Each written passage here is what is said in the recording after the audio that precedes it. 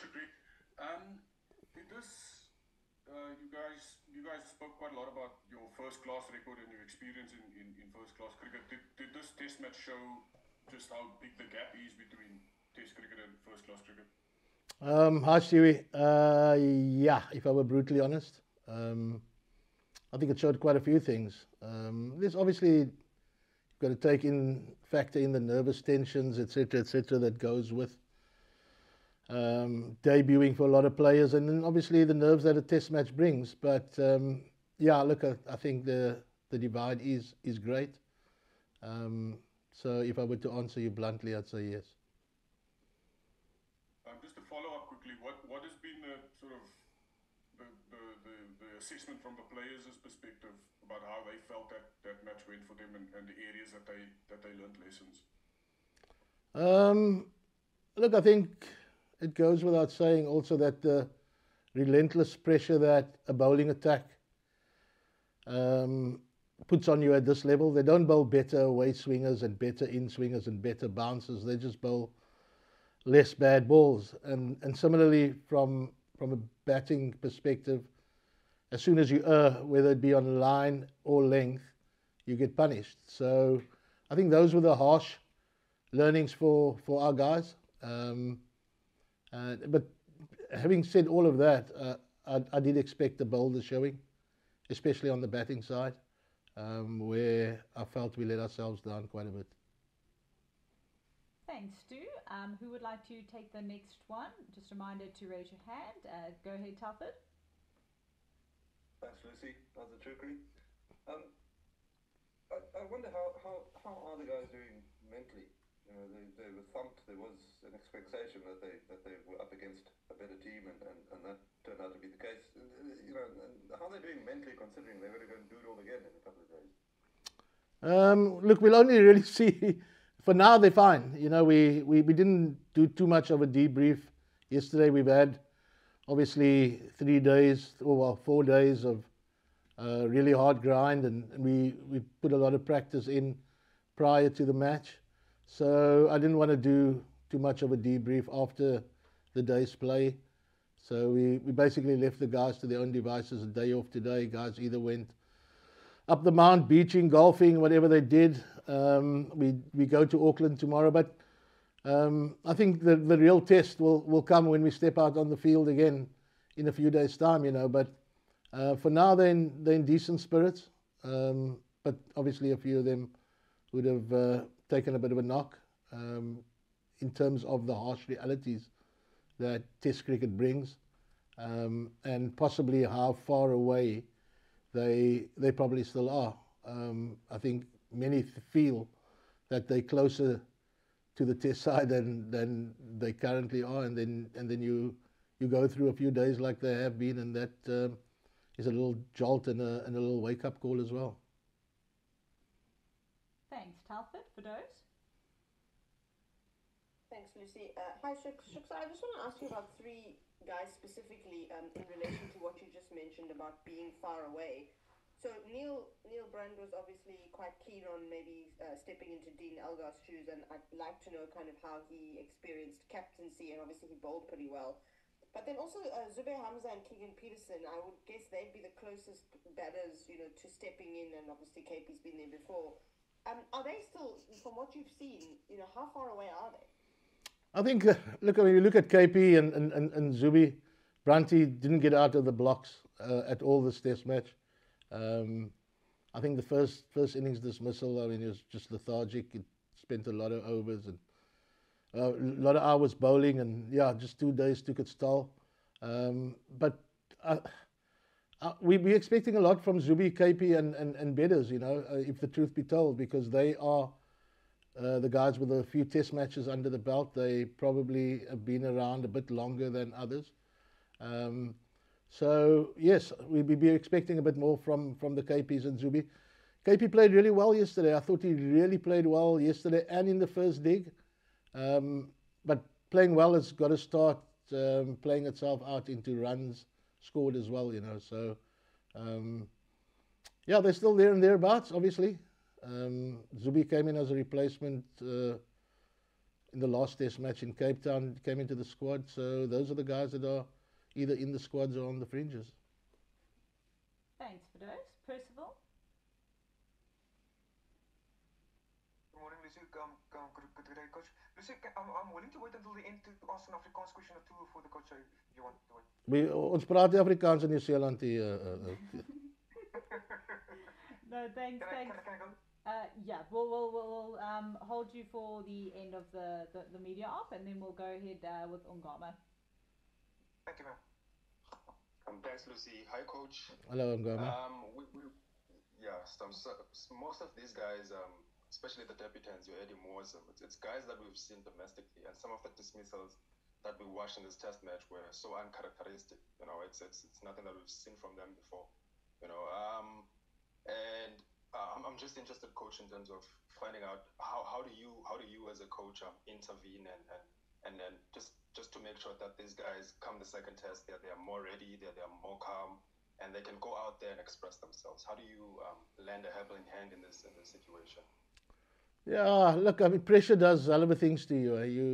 You've got all these game plans and you prepped and you've done everything, and then the harsh reality strikes. As coaches, we obviously try and bring clarity.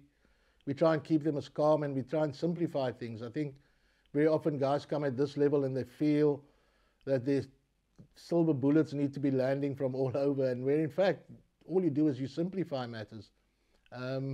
So again, like I said earlier, guys will have a couple of days off, and then when we get to Auckland, we'll gather as a group and talk through the batting especially. I think we did rather nicely on the bowling front for the stocks that we've got. But the batting, yeah, I think we've just got to keep guys calm, try and bring clarity. And it's easy to say to go out and back yourself, but when your every move is being magnified and your technique is being cut to shreds on TV and elsewhere, then, and this is what the harsh realities of Test cricket is, and this is what players are going to have to deal with. But they'll be better for the experience. They'll be better for the run under their belt, and I'm sure we'll see an improved performance in Auckland. Or Hamilton, sorry. If I can follow up on that, Lucy. Coach, I mean, these guys, your Eddie, as you mentioned, do we look at this performance and start questioning the strength of our domestic cricket, because the same structure produced your Tony Tizozi, who went against West Indies and India, performed well against those two sides. Do we start questioning the domestic structure, or is it more of a mental thing that we saw in New Zealand? I think we always will not question our domestic structure, because like you rightly say, we produce really good cricketers. I think when Tony Tizozi walks in to make his debut, he walks in after Aidan Markram and Dean Algo, who've got however many tests behind the name, and then Temba Bavuma walks in at 4. And you've got whoever walked batting at 5. So you walk into the side and there's lots of experience at Test level. When he walked out to bat the other day, he walked out with somebody who was also making his debut, right? And at 3 was also someone making his debut. So I wouldn't read and go shredding our first-class game. Yes, there are areas where it can improve, but I think we've got to provide context here, that all of these guys are inexperienced at this level. And first-class cricket, yes, they've got heaps of first-class experience. They don't have any Test match experience, and there's a massive divide between Test, or massive gap between Test cricket and first-class cricket anywhere in the world, not only in South Africa. Thanks, Ongama. We're going to look to take another one from Firdous, Telford, and then Kaniso. Shukri, just on a bigger picture perspective, how do you feel the New Zealand public and media and team have received you guys? And also, I mean, you know, yeah, they might be top of the championship now, but you know what fixtures you've got coming up in the next year. You know, does this feel like the end of the world, or does it feel like, you know, it's kind of okay? No, it's not okay. It's tough. It's tough. It's tough for everyone here. Obviously, we'll keep getting behind the guys and we'll give our everything.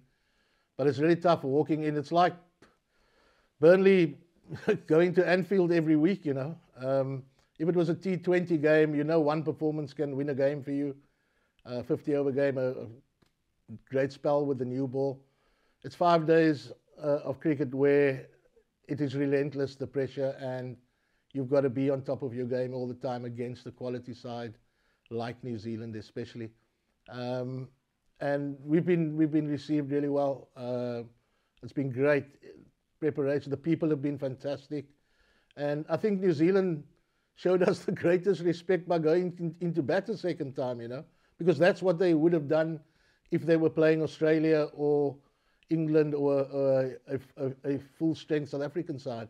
So from that front, they certainly haven't patronized us, if that's the right word, in any way by playing it differently. You see how Kane Williamson goes about his business. And they've paid us all the respect in the world by playing the way they do, and they're certainly treating it as Test cricket where they can get points, but they still need to be doing all their processes properly as well. Thanks, Fidoz. Telford? Shukri, you spoke earlier about the difference between first class and Test cricket being, you know, the absence of bad balls at this level, and I just wondered, how does that apply to captaincy? What's the difference, you know, between captaining at first class level and at this level, and how do you think Neil Brown did as a captain? I thought Brunty did really well, manoeuvring our bowlers around. These are the 4 bowlers that we had, the 4 quicks and him. And it's not easy to manage 4 inexperienced. Well, Pato obviously brings a bit more experience to manage, and I thought he captained really well. I really thought he captained really well. We take our chances on day one. Yeah, you know, you like I said, you're going to, like Burnley going to Anfield, and you know you're going to have to live on the breadcrumbs, and every now and again when a slice comes around, you've got to grab it with both hands. And we didn't. And that first day could have been slightly different. And the longer we have them in the field batting, and then we bat properly, the more chances there were for Burnley to scrap something out of the game, because that's pretty much how you set up. But to answer your question, I thought Brunty captained really well. It obviously weighed on him, having had to bowl as many overs as he did, and yeah, that took its toll. But yeah, full marks to him. Thanks, Telford. Kaniso, then we're going to go Zahir and then wrap with Percival. Thank you very much, Lucy. Good morning from the side, Shooks, and good evening that side. Shooks, I know that it's still pretty much early after the test match wash up, but are there any changes that you may have in mind for the second test? Yeah, we're going to obviously have to look at not only the conditions, but potentially where else we can challenge the New Zealand batters. I don't want to lose any of our batting. I think that's the only way we're going to get something out of the test match. We have to bat really well. We've got to have as many batters as we can and try and take the game as deep as we can, and maybe force New Zealand into making a rash decision. But we're going to have to look at, from a bowling attack, possibly how else we can challenge them. In this past test match, we thought the wicket would be a bit quicker than it was. We thought it would do a little bit more. Even New Zealand was surprised. So we basically only had the little window with the new ball where we could attack them, you know. And I've got to put my thinking cap on together with the other coaches and try and look at other ways where we possibly can challenge them. So yeah, I'm expecting maybe 1 or 2 changes, yes, to see how else we can get something out of the next test. Thanks, Kaniso. Zahir? How's it, Shooks? You kind of answered a little bit there, but you spoke about 4 quicks that you have.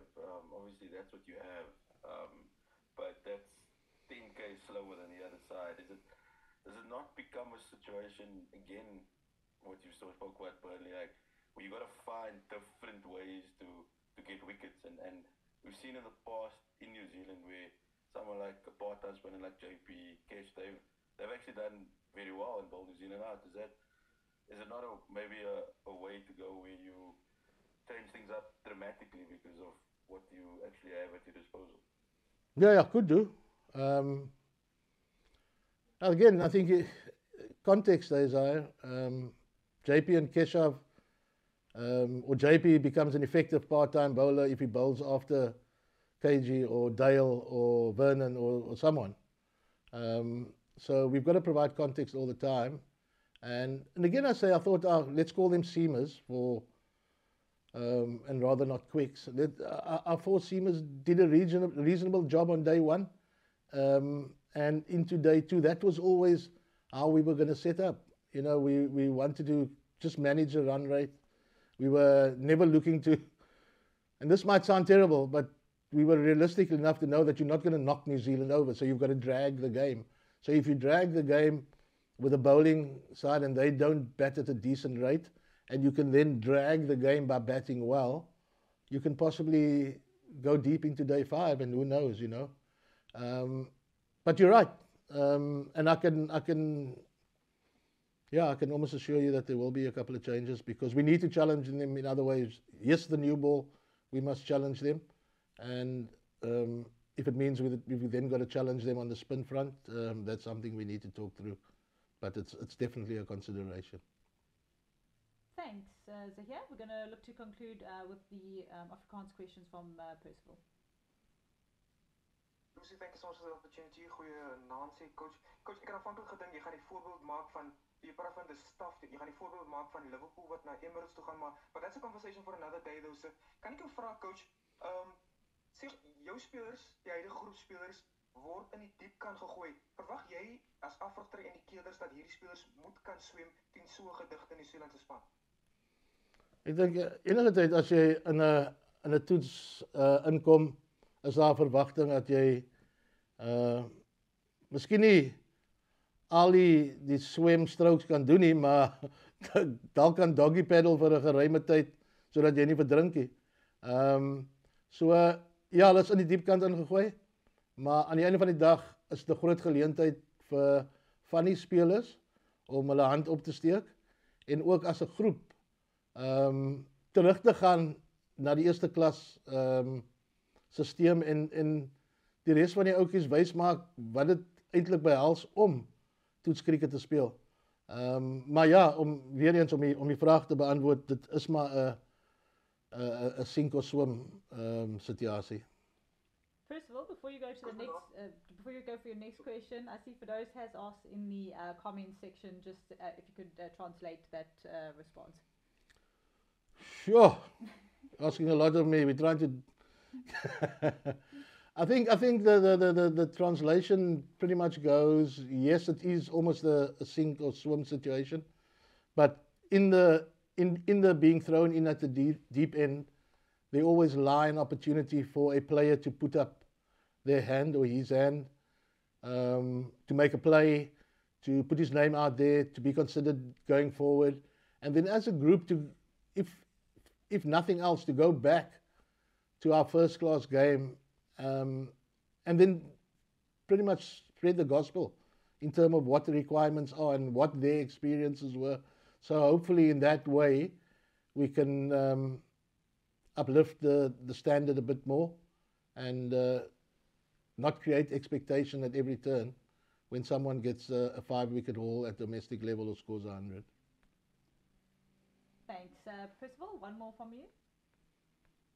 Thank you so much, Lucy. Coach, net laastens, jy het gepraat in Engels van dit is nooit goed om 'n enige toetswedstryd te verloor vir enige nasionale span nie. Maar as afrigter, het jy enigstens slapelose nagte voor die volgende toets in Auckland en wat gaan jou benadering, jou en jou span se benadering aan wie vir hy tweede toets?